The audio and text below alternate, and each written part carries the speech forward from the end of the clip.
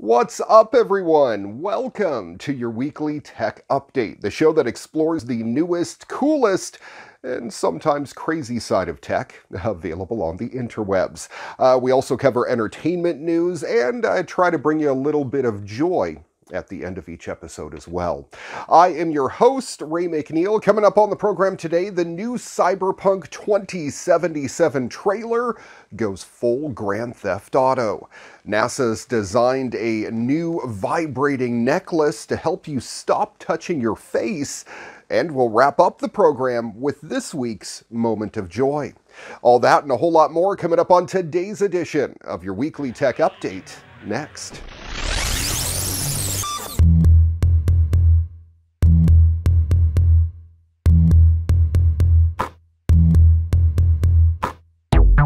A new trailer for the highly anticipated game Cyberpunk 2077 was released recently, and it continues to look, well, absolutely amazing. In this trailer, we get a closer look at the gameplay, which doesn't look entirely too dissimilar from Grand Theft Auto or Fallout New Vegas.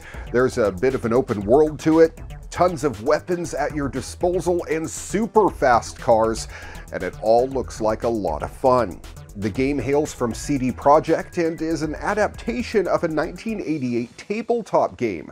The story takes place in a dystopian Night City, California, with 6 distinct regions.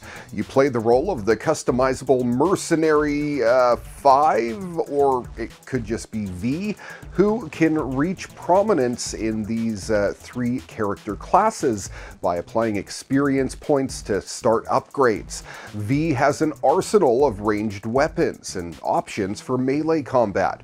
Oh, and did I mention Keanu Reeves is in it as well? He has a relatively small role, but you do catch a glimpse of him at the end of the original trailer.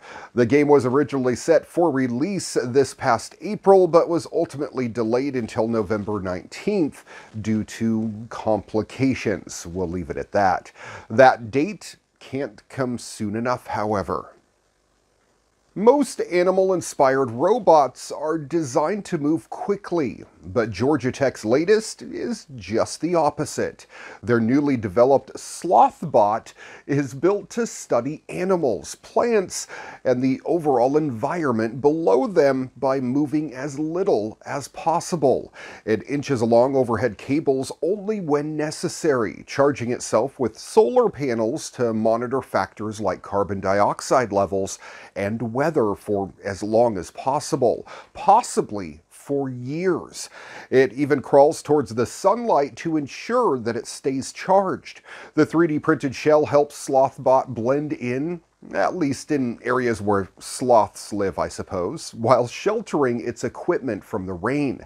The robot will start by watching over the Atlanta Botanical Garden for several months, hanging from a lone 100-foot cable. In the long run, however, researchers hope to have the sloth bot covering wide areas with multiple cables.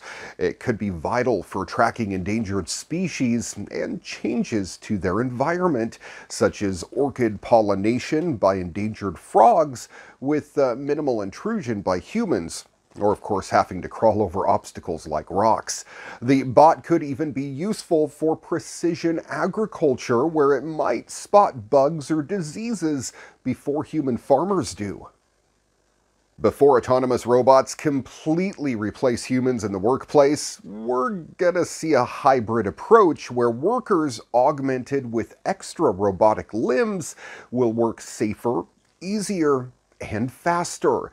In the case of this robotic third arm that can smash through walls, these upgrades will potentially also be an effective way to keep others a safe distance away during the coronavirus pandemic. Created by researchers from the University de Sherbrooke in Quebec, Canada, the robotic arm is strapped to the wearer's waist using a rather industrial-looking belt.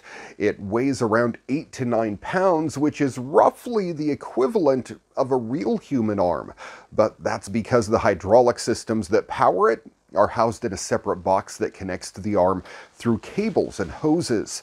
Housing the power system remotely makes the arm much lighter, but the approach limits mobility, so don't expect the hardware to bring your supervillain fantasies to life, at least not anytime soon.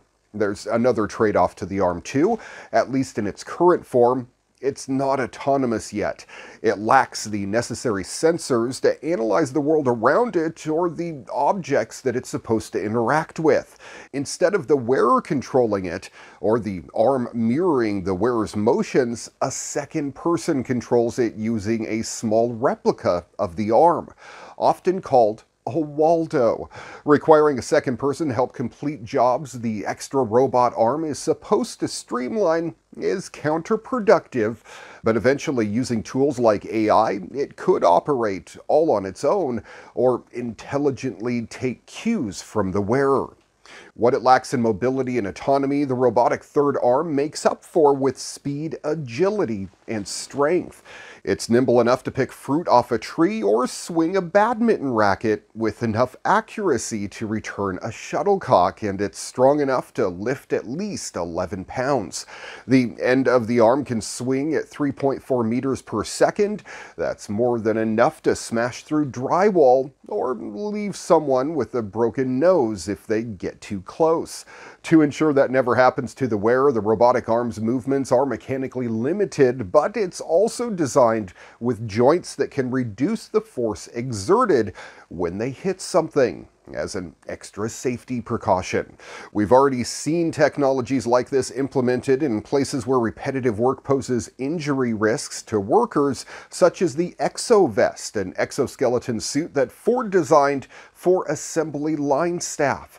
This isn't quite as refined yet, but it does have the potential to boost productivity without putting employees on an accelerated path to overwork or burnout.